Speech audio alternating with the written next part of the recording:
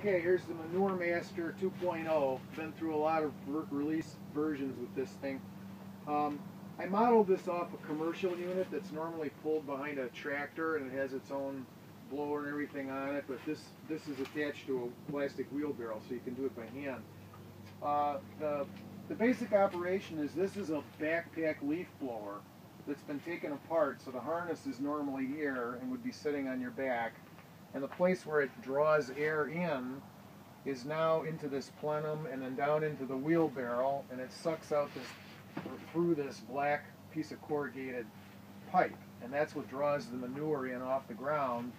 And then what used to be the discharge of the thing that blows air is this right here.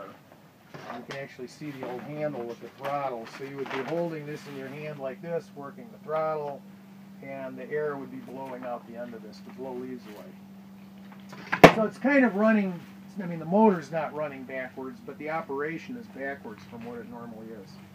So the backpack blower I have is a Stihl BR600, and what I've learned from this is that it has way too high, or it has much more airflow than is really necessary. So I have to run this at idle in order to not turn the manure into powder, because if you turn the manure into powder, it just ends up getting sucked into the impeller and blown out here. It makes a big mess, clogs everything up. So what you really want to do is just barely suck the manure off the ground, keep it moist and whole so it packs in the wheelbarrow and doesn't get into the blower. So I probably could have used a much smaller leaf blower, but then I would have had to run it at a higher speed to get the same airflow as this thing does at idle. One nice thing about running this at idle is I don't really need ear protectors. You can wear them just because it helps a little, but it's not really that loud. Let me show you the insides of this thing. One thing I had to add was a filter. So the air is getting sucked in through this piece of window screening, and the darn mice are already in here. I didn't notice that. But anyway, this keeps the manure from coming up and getting into the impeller of the thing, so all the manure stays in here. That's why if you have too high an air velocity, it makes everything powdered, plugs the screen up, doesn't work. And you can see this is the inlet from the hose on top.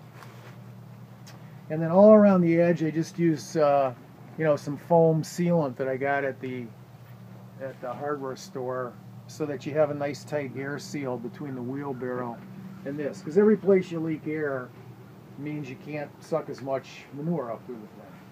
Obviously this is made out of plywood. That's the first change I'm going to make. Is the next version is going to be out of aluminum, because this gets pretty damp, stays damp, and it's starting to warp. So as it starts to warp, it doesn't seal good. So that's the next change.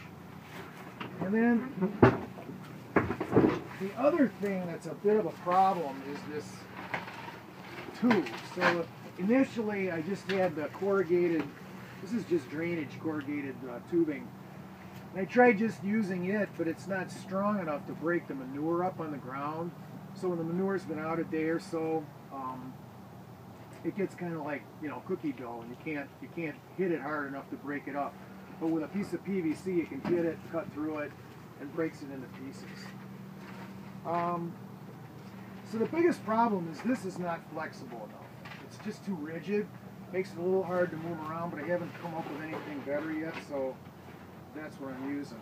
The other thing is you can really only use this on grass, because if you use it on limestone or gravel, it sucks up the gravel and the dust gets into the impeller, and that would probably wear it out pretty quick. It's not designed to run on dirty air. To empty this thing, I have a small block and tackle attached to the cover over the manure pile, and by lifting right here, the whole top comes off, and then I can empty the wheelbarrow and lower the top back on. This is, even though the top is not all that heavy, a person can lift it. It's really clumsy because it's big around, so you can't hold it up. You can't really do anything with it once it's off. So, and the other change I'm going to make on the new version when I convert to aluminum is I called Stihl, and they said this blower will run in any configuration. So I'm going to lay it down flat, right on top of the aluminum, and that'll get rid of this plenum. So it gets rid of a lot of source of air leaks and just make the whole thing simpler. So we'll go run it now, and you can see how it works.